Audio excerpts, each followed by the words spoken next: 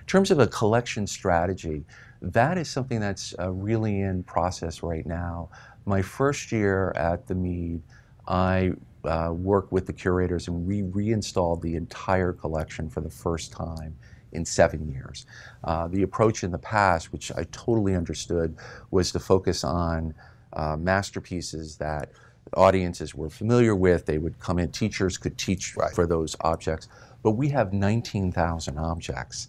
And we have, a relatively small museum space, about 5,000 square feet. So my idea is that I want to rotate those works quite a bit so that the students can be exposed to a full range of artwork, and really to honor those gifts and to honor their use in the collection.